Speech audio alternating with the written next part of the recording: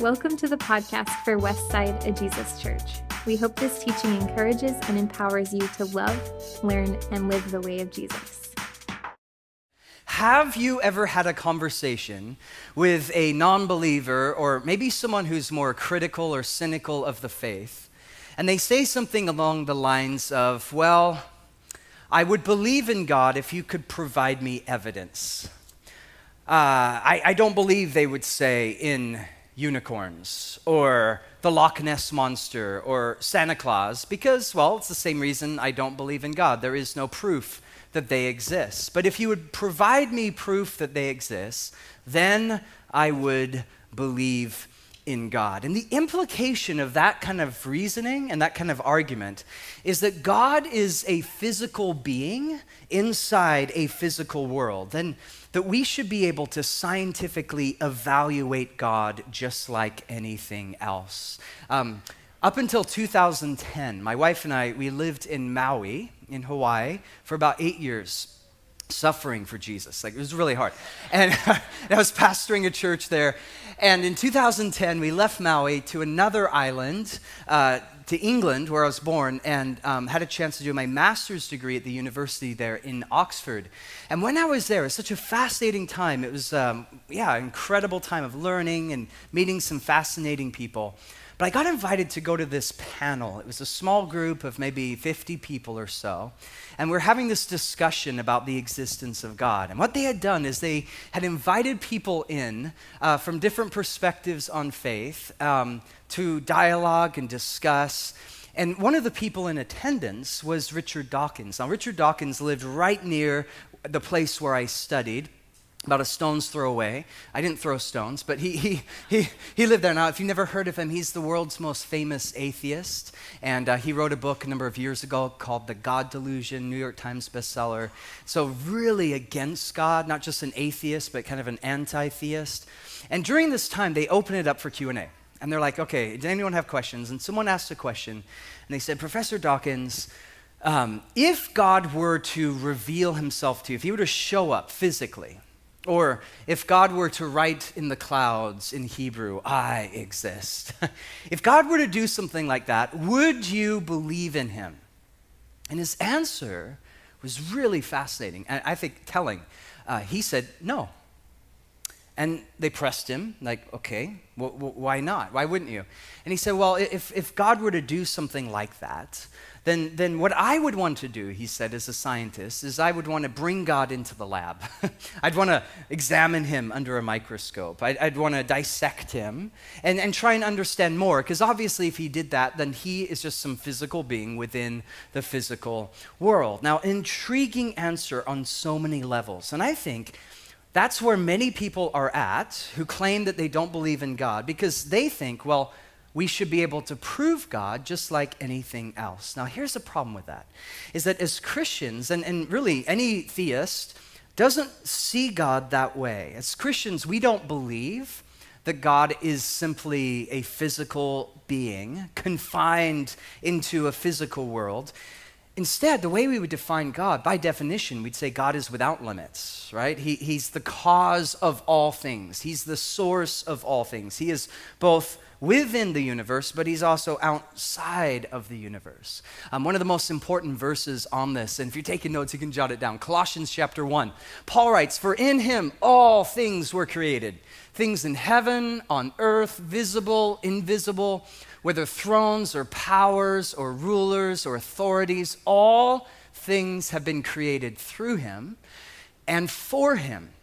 He is before all things, and in him all things hold together. So we believe that everything that exists depends upon God to exist. The breath in our lungs, the heart that's beating inside our chest. Each moment is a gift from God. And that is why for hundreds of years, the way that philosophers and theologians have argued for the existence of God is, rather than looking for empirical arguments, instead what they do is look to logical arguments. That is, rather than looking for God inside of the physical world, okay, let's build a bigger telescope or a stronger microscope, then maybe we'll find God. Instead, what theologians have done is they ask the question, this is huge, does the evidence or does the existence of God make sense of the world as we see it?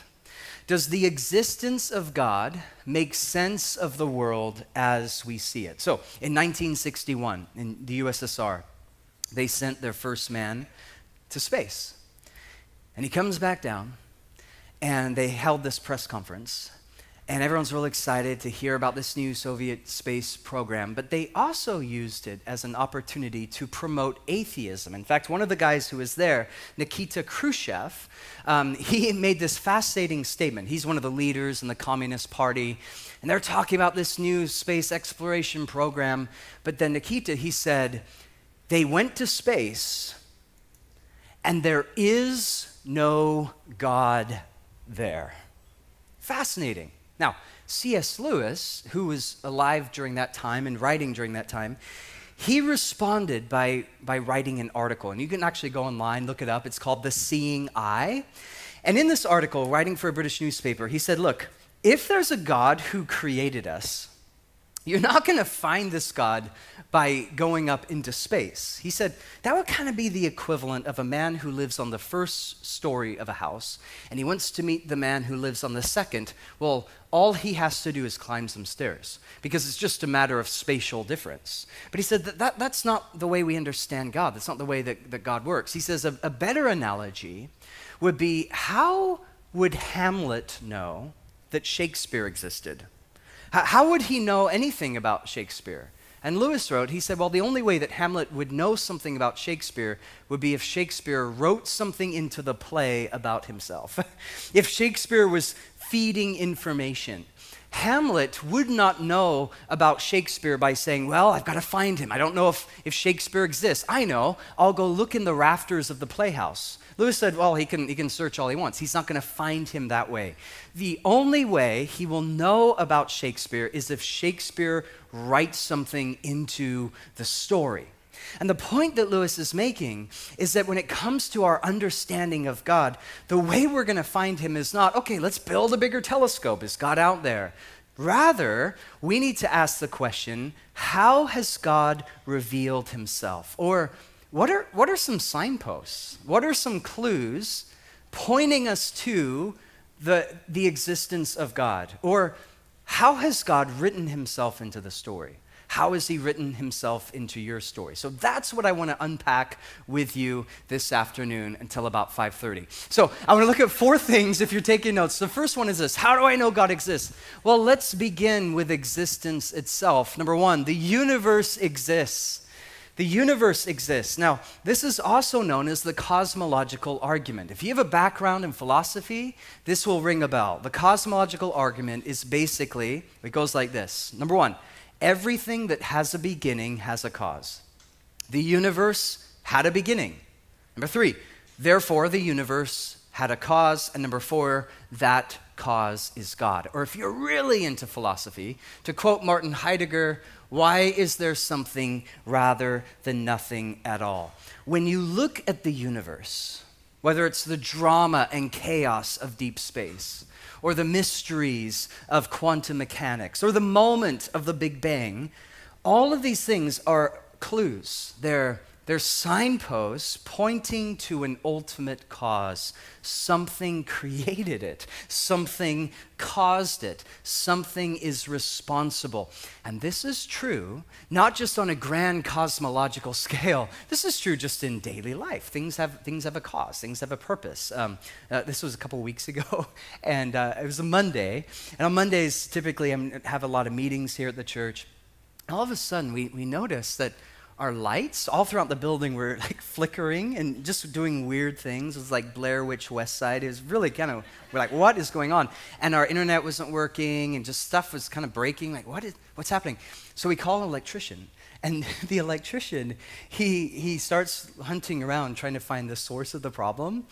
And he comes back, I don't know, half hour later or something. He says, well, I found it. And it turns out that a squirrel had gotten behind the walls and had found one of the main electrical wires and had gnawed through it, effectively cutting off our electricity, and it was the end of a squirrel.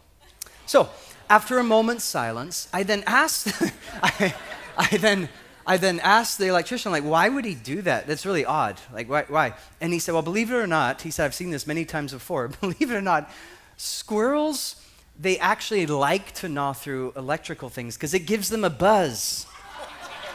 And I'm like, I know a few people like that, right? So whether you're talking about a squirrel or quantum mechanics, things have a cause. Things have a reason for their being. That's all that the cosmological argument is. Now, I know that some people would respond to this, and I've had conversations along these lines. I say, sure, yeah, of course, things have a cause. I mean, very few people are going to argue with that. But I've had conversations where they say, well, that cause doesn't have to be God, right? Maybe you've seen some recent books along these lines. Lawrence Krauss, a physicist from ASU, he wrote a book not too long ago called A Universe from Nothing. And he would define nothing as gravity. Stephen Hawking, he wrote a book a few years ago called The Grand Design. And the argument of both of these books is essentially the same. What they say is, because of quantum gravity, the universe, they say, doesn't have a beginning. And thus, if we can get rid of the idea of a beginning, we don't really need there to be a God. How do we respond to that? Well, earlier I mentioned John Lennox. John Lennox, he's an Oxford mathematician, brilliant guy. I actually got to know him when I was there, and just in love with Jesus as well as being super sharp.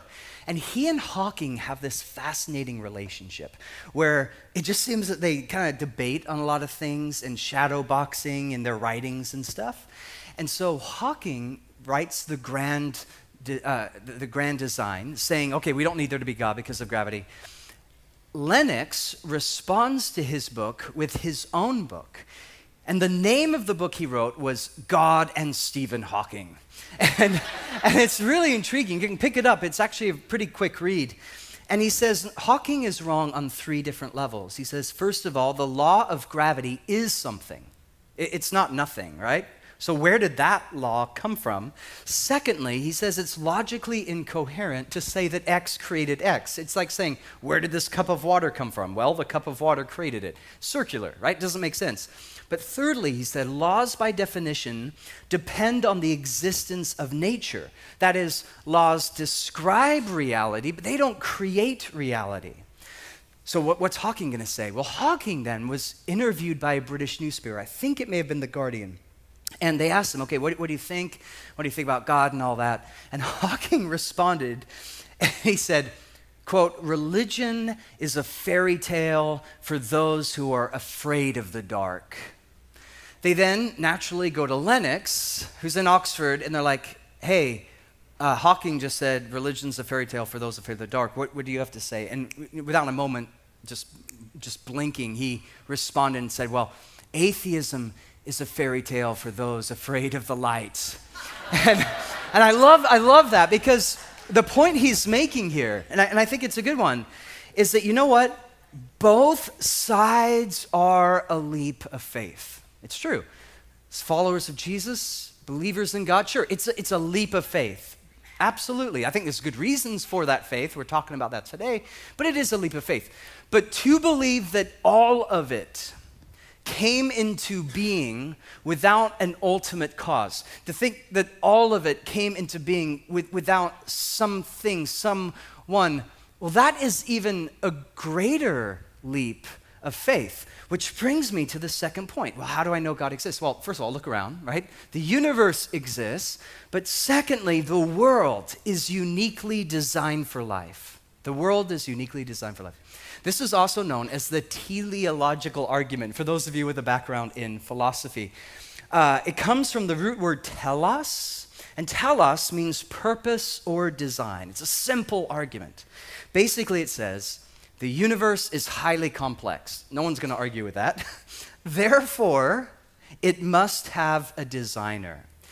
It's one of the most oldest and I think strongest arguments out there. In fact, David, who wrote 3,000 years ago in the book of Psalms, he said, "The heavens declare the glory of God," Psalm 19, "and the skies proclaim the work of his hand." If you want proof that God exists, David, he says, look at how God made it. Not just that he made it, but look how he made it. The more we study the universe, whether it's through the microscope or through the telescope, the more profound and interwoven and multi-layered and complex it appears to be, where each new discovery isn't pointing us away from a designer, but towards a designer. In fact, some people would argue, and I find this so compelling, some would say the universe couldn't exist if it wasn't designed. Now, this is also known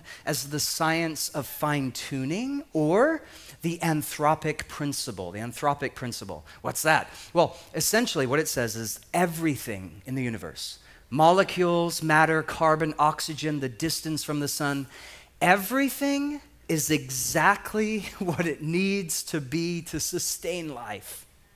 And if those constants were off by just a fraction, by just a hair, life wouldn't be possible. Well, how so? How do we live in a finely tuned universe? Well, check out a few examples here. Now, there are at least 122, and that number is growing all the time. The more we learn about this, the more mind-boggling it becomes. You look at the sun, 93 million miles away. If it was 92 million miles away, if we were 94 million miles away, life could not exist. We're exactly the Goldilocks zone, Davies put it, that we're exactly in that space where life can exist. If we're any closer, any further, wouldn't be possible. The tilt of the earth, 23.5 degrees. If that was off slightly, half of the earth would become tidally locked, half of the earth would get nothing but sun, lucky them, and the other half would perish. Hydrogen, 0.007%. It must convert that of its mass to helium continually for the earth to sustain life. Atmosphere, 21% oxygen, has to be 21%. 22 wouldn't work, 20 wouldn't work. The ocean, 3.4% salt is in the ocean, which, by the way, it's intriguing. That's the exact amount of salt that's in our bloodstream, 3.4%. If that were off slightly, life could not exist. The expansion rate of the universe, this is so intriguing and mind-blowing to me. The universe is expanding. It's growing into what? Who knows? But it's expanding, right? The edges of the universe constantly going further and further out.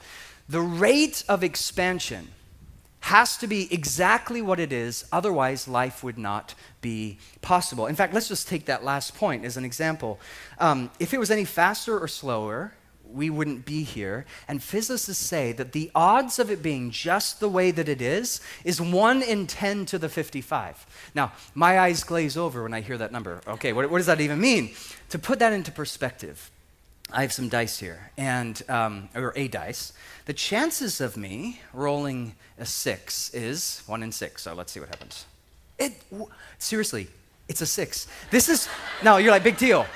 Okay, this is the third teaching in a row. It was a 6, unbelievable. So, the chances of that happening is 1 in 6. The chances of me rolling 6 again, what is that? It's exponential, it's 1 in 36, so let's see. 2. That's it. Now, last gathering, it was a 6 again, which is amazing. Now, if I keep rolling this dice, what are the chances of me getting 76s in a row?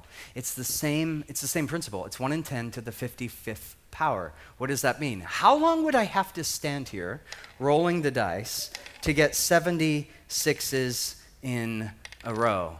Well, the answer is 100 trillion years. That's a long time, right?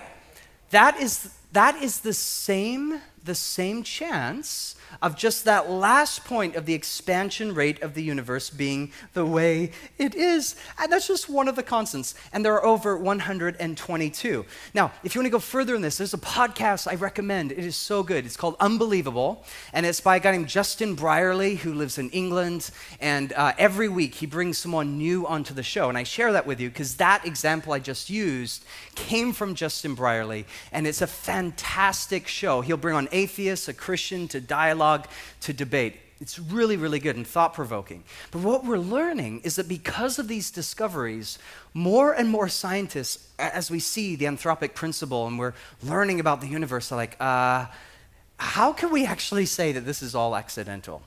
This is actually, the dice must be loaded somewhere. How is this even possible? And so you'll get interesting responses like multiverse. What's multiverse? Come back this afternoon or tomorrow night, and there will be a discussion on multiverse. People come up with these ideas of how do we explain that, because it is so unlikely. And what we're seeing, this is so cool, is that many scientists are actually coming to faith because they're seeing these things unfold, and they don't know how else to describe it other than, okay, there has to be some kind of cause. So Arno Penzias, co-discoverer of the radiation afterglow, Ed Harrison, a cosmologist, Francis Collins, you guys heard of him?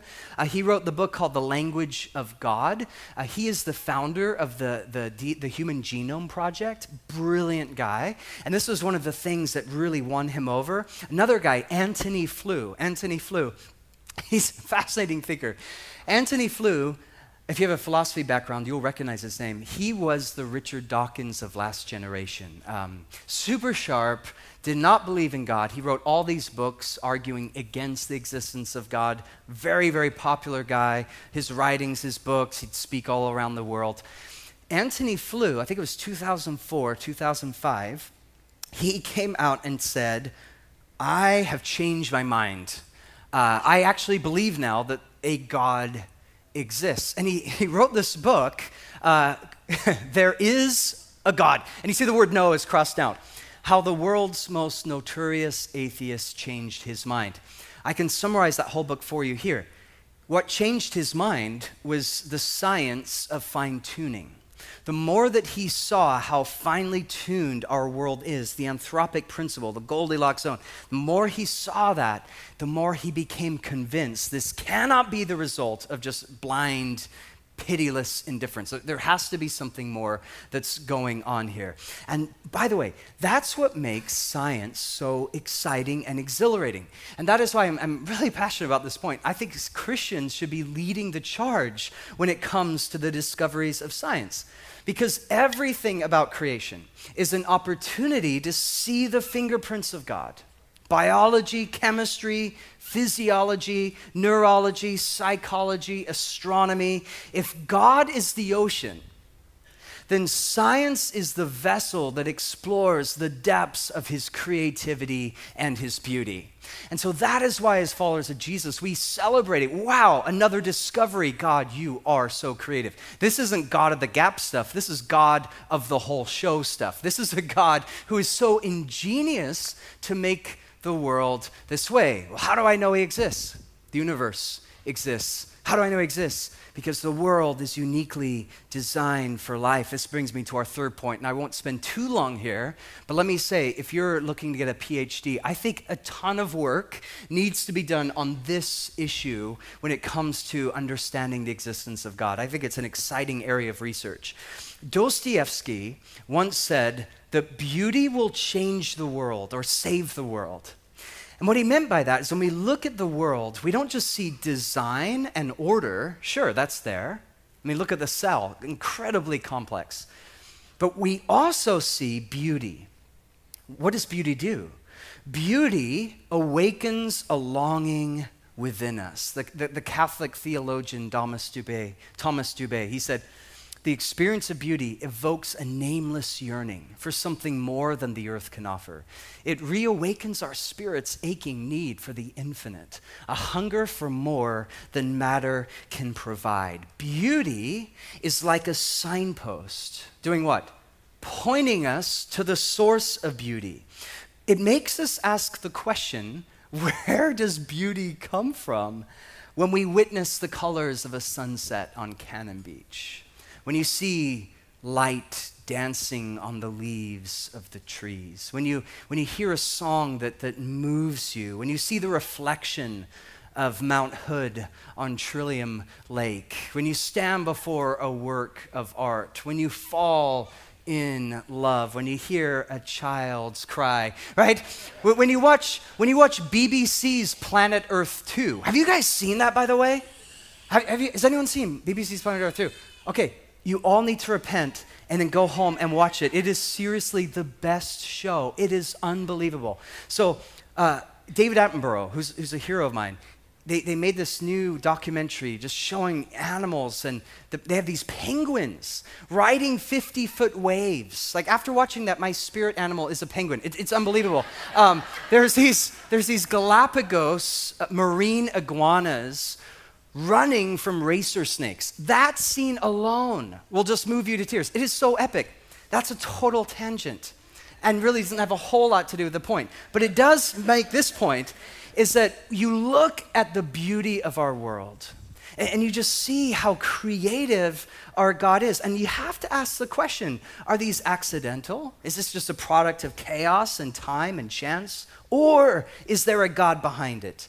And if they are accidental, then why are they so beautiful? And why do we long for more of that beauty? And I would suggest the reason why is because we were created by a beautiful God, who in Genesis, he created a beautiful world, and he put eternity in our hearts, Ecclesiastes says, a longing for beautiful things. And the Bible ends, it says that God's dream for the world is beauty. Check out Revelation 22. God someday will wipe away every tear from our eyes. All things will pass away. All things will be made new. So how do I know he exists? The universe exists. The world is finely tuned for life. The world is beautiful. And number 4, and finally, morality exists. Now, track with me on this one, because I think this is one of the most vital points of all. Romans 2:15, Paul writes that the law is written on our heart. He says, our conscience is evidence of the reality of God. Our conscience is evidence of the reality of God. What does he mean by that? Simply this. If there was no God, there would be no objective reason for morality. If there was no God, there would be no objective reason for morality. But when you look at the world, everyone has moral intuitions. It doesn't matter if you live in the suburbs of Portland, the plains of Africa, in the jungles of the South Pacific. We all have a deep sense of what's right and wrong. Even children. Children get this from the earliest age. They know what's right and wrong. They know what a lie is. You don't have to sit down with 4-year-old Johnny and say, okay, honey, I want to teach you how to deceive people. I want to teach you how to lie. It's called American politics. No, you don't have to do that, right? Instead, it's like they know somehow. They figured it out. We all have that conscience within us. Question, where does that come from? Where does morality come from? Now, I've read books on this, had conversations with people on this. Some response is, well, it comes from evolution. It's just a byproduct of natural selection. Okay, I find that whole conversation so intriguing, fascinating. But when you look at evolution, and you look at natural selection, it's brutal. It's absolutely brutal, right? Nature is red in tooth and claw, and natural selection, it's the strong that survive, right? Survival of the fittest. If we base our morality on that, society as we know it would collapse. We're going to have some serious issues if we say, yep, evolution, that's our guide for morality. There has to be something more. Others would say, well, we get our morality from society. Collectively, together, we determine what's right and wrong. But that still doesn't answer the question, where do we get that collective sense? Now, this is intriguing to me. Just take the idea of moral progress. I think most Portlanders, believers in God and non-believers, would say, hey, I believe in progress. We hear that word a lot. We're moving forward. We're becoming more open as a society or whatever. So take slavery, for example. Up until 1865, our country believed that slavery was legal. At least many in our country did, right? 1865, the laws changed. We look back at 1865, 150 years later, and we're repulsed by the idea of slavery. We're ashamed that that's a part of our story. Most people would say, hey, we've progressed as a culture, right? We've moved forward as a culture. We have become, and this is both Christians, non-Christians who would say this, we have become more moral because we no longer have slavery in our country. Okay, true. But if you don't believe in God, this raises a ton of questions. Okay, you believe in moral progress. You believe we're becoming more tolerant or open or whatever as a culture. Great. What is moving us forward? And why, objectively, if you don't believe in God, why is the culture of 2017 objectively better than the culture of 1865? And if culture is our definition of morality, then what culture? Why not Saudi Arabia culture? Why not ISIS culture? Why not, well, I went to a country a few years ago where cannibalism was totally accepted and totally normal. Now, if I don't believe in God, do I have an objective reason to say to them, you should not eat me? I have very strong preferences, right? But can I objectively say, what can I do in that situation? How could I objectively critique it, aside from giving them the cold shoulder? Which is a horrible cannibal joke. Just forget I said that. Horrible cannibal joke, right? So horrible. So if there is no God, where do we get that moral intuition from?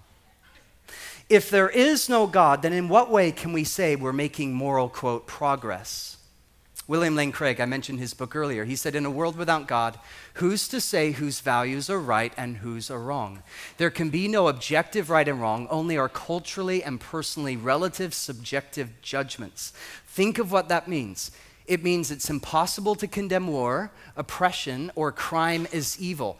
Nor can you praise generosity, self-sacrifice, and love as good. For in a universe without God, good and evil do not exist. There is only the bare, valueless fact of existence, and there is no one to say, you are right, and I am wrong. Fascinating. Now, if there is no God, absolutely. This universe has no moral compass to it. Richard Dawkins, if you want an atheist perspective on what he just said, the atheist version of what he just said, read his River Out of Eden. And in River Out of Eden, he says, hey, the universe is just, it's cold, it's empty, there's no evil, there's no good, it's blind, it's pitiless, it's indifferent to our suffering. And so for many atheists, they would agree with that point, that we cannot objectively say that morality exists. In fact, another one, kind of in the spirit of Nietzsche, is a guy named John Gray. And I'm semi-reluctant to mention John Gray because he wrote a book called Straw Dogs, and I don't recommend it, but I also do recommend it if you want to be disturbed. And in Straw Dogs, John Gray, this hardcore atheist, he takes some of the new atheists to task. So he's an atheist critiquing atheism, critiquing his own fellow atheists, guys like Sam Harris or Daniel Dennett and others. And he says, look, the problem with these guys, and he's a philosopher from London, he says the problem with these guys is they don't go far enough. They say that they don't believe in God, but they still want to have morality. And in Straw Dogs, John Gray says, no, we need to throw out the whole package. If we don't believe in God, we as atheists cannot say we believe in objective morality. And he makes this argument, again, if you want to be totally freaked out, read the book. But he says, hey, we cannot objectively say that certain things are wrong. We cannot say, and he actually says that the Holocaust is wrong because if there is no God, it's all an illusion anyway. He says an atheistic view of the universe cannot offer a moral framework. Now, the reason why it's so disturbing, the reason why it's so chilling is if you really believe that, if you really believe he's telling the truth, if you really believe that there is no objective right or wrong, that will shape how you live your life. Ideas matter. What you think about the world, what you think about God, it actually matters.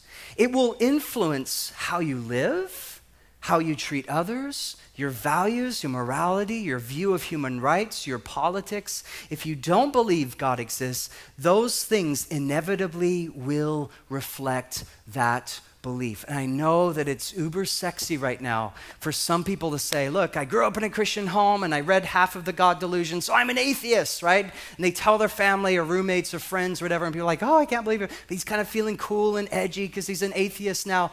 He hasn't thought it through. He hasn't thought it through.